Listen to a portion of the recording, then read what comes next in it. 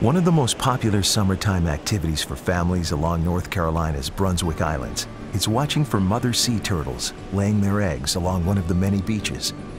And then a couple of months later, watching for the hatchlings as they emerge from the nest and make their way to the ocean to swim for the first time.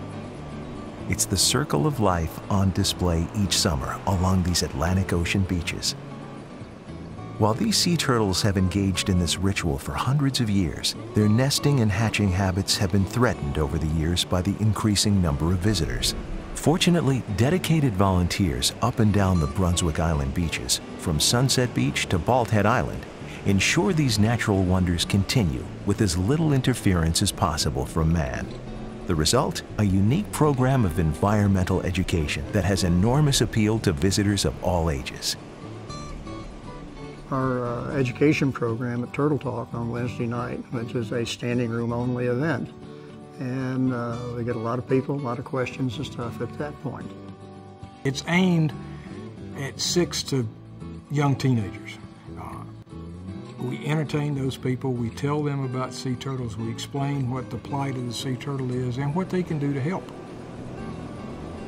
So we probably saw the last 15 go into the water, and we called you guys and you came out here.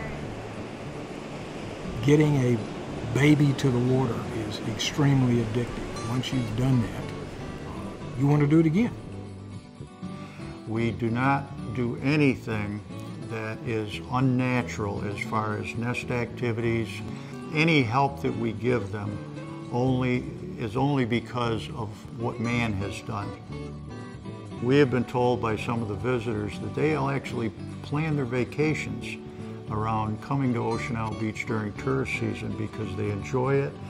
And of course, every time they're at the beach, at a nest, or at one of our lectures, we have an opportunity to educate them all. And that's very important to us. And what did they say they were loggerhead turtles? These are loggerheads, sea yep. turtles. Yep. And one of the ways you can tell a green species and a loggerhead are about the same size. One morning I was out walking the beach and saw at a distance these strange tracks in the sand. And a gentleman was coming towards me. I asked him what they were, and he told me a sea turtle. And long story short, I found out who we needed to contact, and later that summer sat at our first nest and saw our first hatchling come out, and what an experience. It's like the hatchling came out and grabbed a hold of our heart and has not let go since.